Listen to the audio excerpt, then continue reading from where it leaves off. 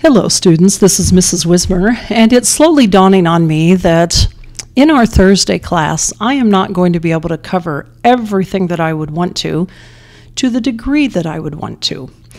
And so I'm going to post every now and then a video that I hope will help you review things that perhaps are familiar to you, but you don't have them down quite yet. You aren't totally clear about everything. And one of those things I'd like to talk about today is the parts of speech. Now, some of you have taken Shirley Grammar, some of you Bob Jones, Abeka, Rod and Staff, Jansen. There are a number of programs out there. And probably you are familiar with the 8 parts of speech. But I would like to go over these with you and just to be sure that you understand them, and put something here that you can refer to every now and then if you have a question. So let's just dive right in. A noun, it's the most common type of word that we use, and it is a word used to name a person, place, thing, or idea. And of course, there are several kinds of nouns. There is a proper noun, which names a particular place, thing, person, and it is always capitalized. For example, you will always capitalize someone's name, like Anne, or the name of a state, New Mexico, or the name of a place such as the Willis Tower in Chicago. Ah, there's another one, Chicago. You would capitalize that as well. There's also the common noun. A common noun does not name a particular place, person, or thing, and it is not necessarily or ever capitalized. Common nouns would be something like woman, state, building, and of course those refer back to the Willis Tower, New Mexico, and Anne. If you're just going to talk about a woman without a name, you do not capitalize it. The same thing with the state and with the building. Then there are such things as an abstract noun. Abstract noun names a quality, a characteristic, or an idea. One of those might be peace. Ambition. If you remember reading the Laura Ingalls stories, she had to write an essay on the word ambition. If you don't remember that, go check your Laura Ingalls books and find that little essay. You'll find it very helpful. She did a good job. The word loyalty.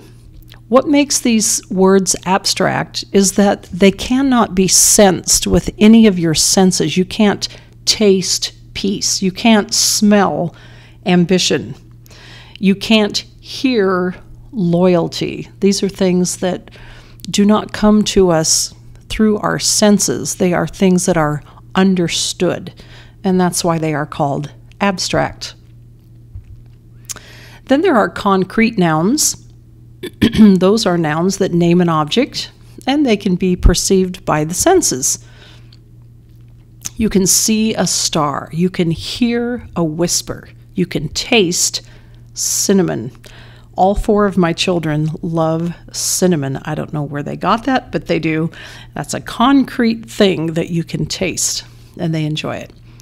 There are also collective nouns. A collective noun is a word that names a group. A jury. You might have a jury of 12 people. You call it a jury, but it's made up of many different people. A band. Or a family.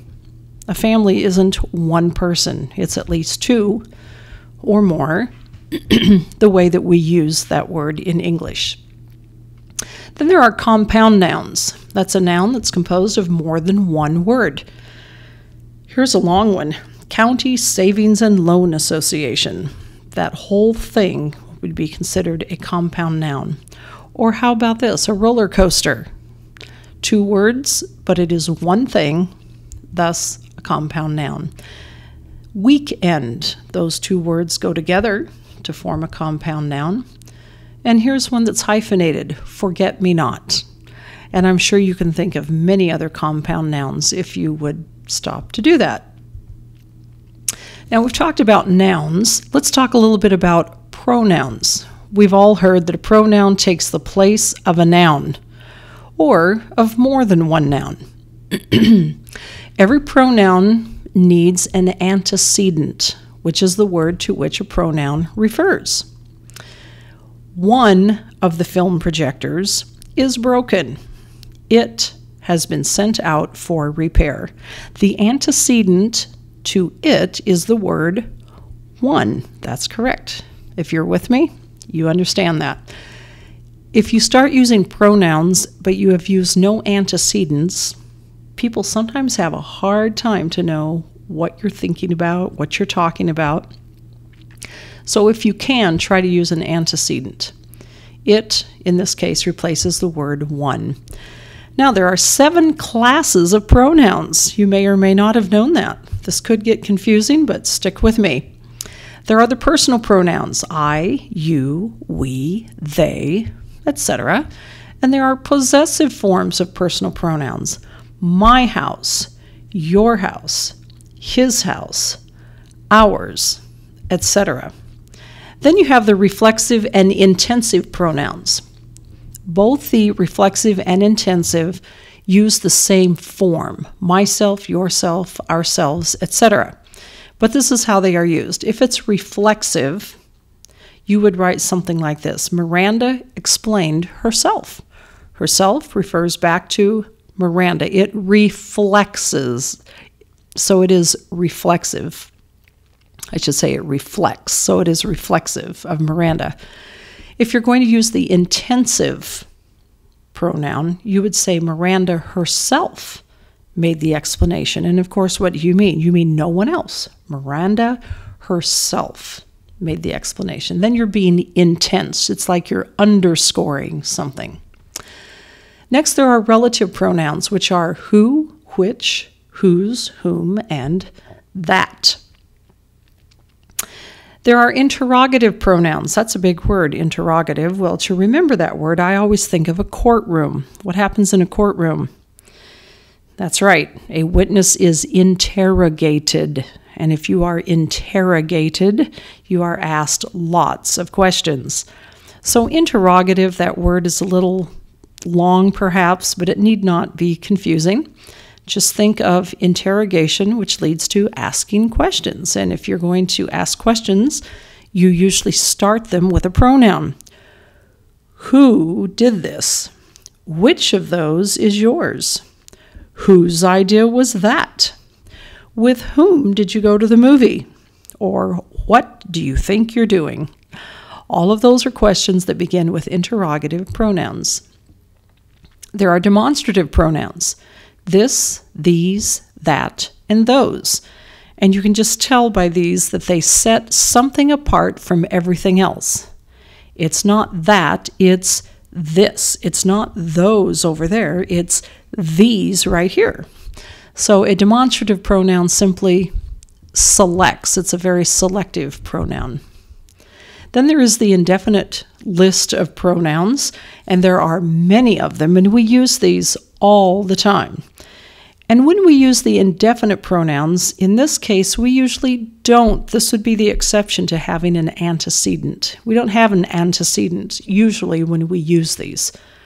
Someone broke into the house. Well, we don't know who that someone is. It's an indefinite pronoun. All of these are indefinite. So you may want to just look them over when you have some time.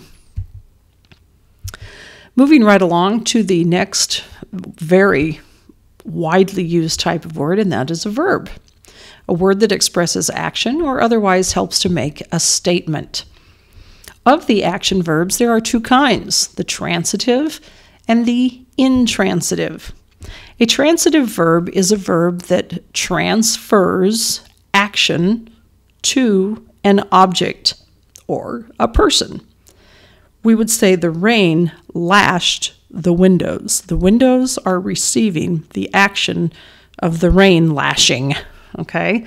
The rain lashed the windows. That is going to be a transitive verb. If we speak of an intransitive verb, we would just say something like, my puppy sneezed. That's it. The puppy sneezed. Nothing receives the action. Now the puppy performs the action, but nothing receives it, so it is an intransitive verb. Then we have linking verbs, and probably the most commonly used linking verb comes from to be, and to be is a very irregular verb. We often don't think of the words I am coming from the verb to be, but they are. I am, you are, he, she, or it is, they are, we are. Those are all part of the verb to be. Then there's the linking verb that kind of takes the place of to be, and I'll give you an example of that in a second. Let's go back to the verb to be. Jane was exhausted. Past tense of is was. A linking verb. Exhausted is what Jane was. Jane was exhausted. Jane and exhausted in this case are considered equal. Now there are other verbs that are kind of like to be. They would be something like appear or feel. Kevin appeared relaxed. Could we say Kevin was relaxed? Yes, we could. But if we use the word appeared, it draws a stronger image in our mind of how to picture Kevin. And once again, relaxed and Kevin would be equal. In general, a verb is a linking verb if you can substitute some form of the verb seem. If you can put seem in the place of whatever linking verb you're trying out, then it probably is a linking verb. Let's move on to adjectives. An adjective describes a noun or a pronoun telling a number of things. It answers what kind, which one, and how many. Well, if you're going to say what kind, you would say a green apple, a small car, a capable student. Those are all pronouns. But an adjective can also tell you which one. This woman, that play, these peaches over here are on sale. An adjective can also answer how many. Some birds, 2 squirrels, etc. You could probably come up with many of those by yourself. Then an adverb describes a verb, an adjective, or another adverb. It answers questions like how, when, where, to what extent, how often. Well, she reads quickly. It tells you how she reads. She reads early in the morning. That tells you when. She reads everywhere. Answers the where question. To what extent? She reads thoroughly. No skimming a book for her. How often? She reads frequently. So an adverb will answer all of those questions. Now, another part of speech is the preposition. Preposition is a word used to show the relation of a noun or pronoun to some other word in the sentence. So let's look at a sentence that has a preposition in it. The first speaker on the program is my mother. Okay, on the program is a prepositional phrase because on is a preposition. And program is the noun. In this case, it could be a pronoun if you had another word there, that is being related to the word speaker. Where is the speaker? The speaker is on the program. The first speaker on the program is my mother. On is the preposition, and program is telling you about the speaker. Let's look at another one.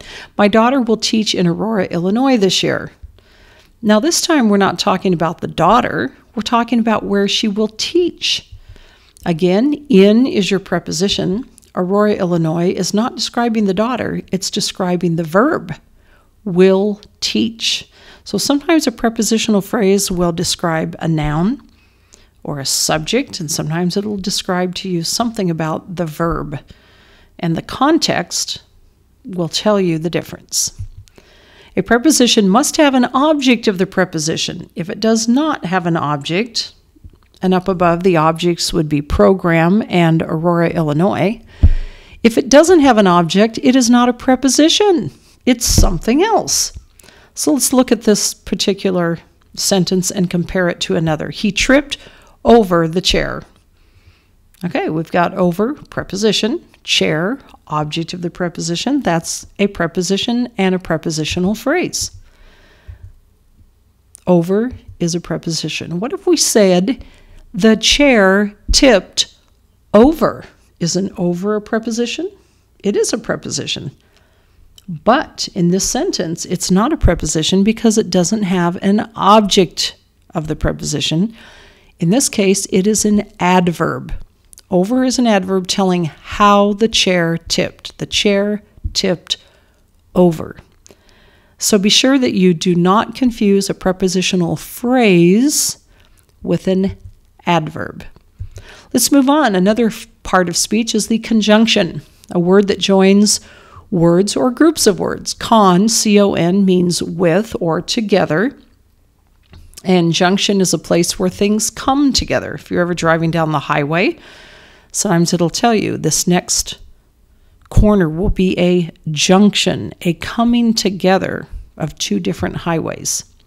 There are three kinds of conjunctions, coordinating conjunctions, and these conjunctions coordinate or bring together clauses that are of equal value. And the little words that bring these clauses together, if you want to remember them, they actually spell the word fanboys. For and nor, but, or, yet, and so. And so if you're trying to remember what are those coordinating conjunctions, just take and make the word fanboys and think of three-letter words or a couple of two-letter words that would coordinate two different clauses. And there you will have it.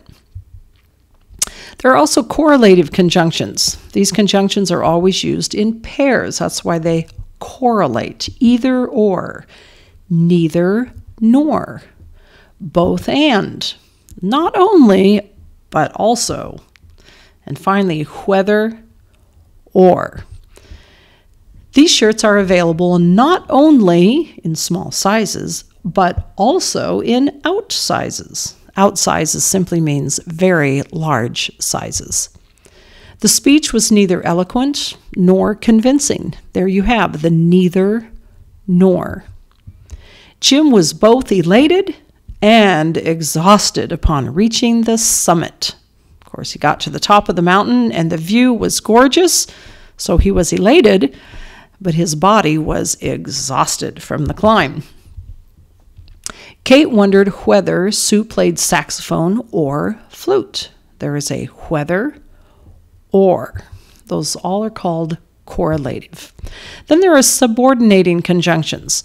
This is where you have an independent clause, which is just a sentence that can stand by itself, and another clause that can't stand by itself and helps to support the first one. Thus a subordinating. It comes under the main clause. A lot of these you are already familiar with because we talked about the www.asia.buw. All of these words, when, while, where, as, since, if, although, because, unless, whereas, are wonderful starters to adverbial clauses. But there are more. And I know you're familiar with these, but I'll just remind you. After, as much of, before, as much as, before, how, in as much as, that sounds like lawyer talk, in order that, provided, than, though, and until. All of these words could begin a clause that would be subordinate. Finally, let's talk about the interjection. This is a word that expresses emotion and has no grammatical relation to other words in the sentence. And most of these you're very familiar with. We use them all the time. We say, oh, or my goodness, or ah, or ouch. And finally, wow. So an interjection, you just throw it in. Doesn't have to be connected to anything. It can be a good attention getter and a good way to express yourself. Well, I hope that you've enjoyed a look at the 8 parts of speech. And I hope that you'll review this from time to time so that you can look at a sentence and tell all of its parts without too much trouble.